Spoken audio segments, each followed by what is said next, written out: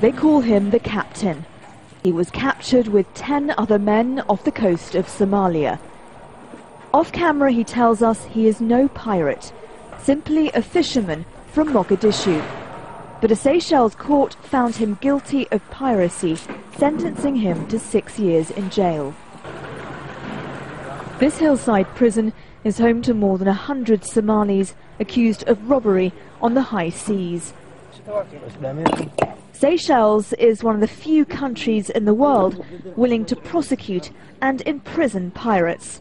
There has to be a clear message of ending impunity of pirates. The world seems to say we're willing to pay the cost of piracy, we're willing to pay higher insurance costs, we're willing to pay to put private security on board vessels, and therefore the cycle continues. The presence of European warships off the coast of Somalia is sending pirates east, here to the Seychelles, and north to Yemen and Oman.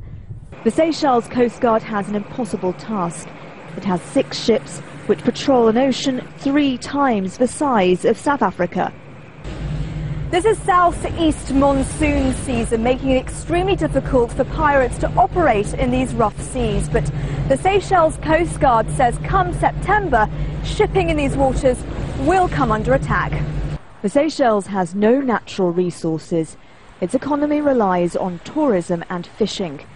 But because of piracy, cruise ships no longer stop here, and fishermen from this region are among the hostages being held in Somalia.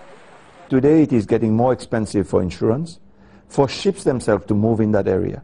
So the commodities that move from one country to another through these waters have gone up.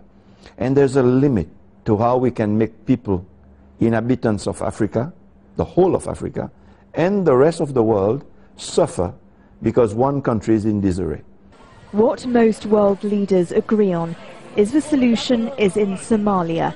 Without an effective government there, pirates will continue to head out to open seas, willing to risk capture or even death for a cut of this lucrative business. Nazanin Mashiri, Al Jazeera, Mahi, in the Seychelles.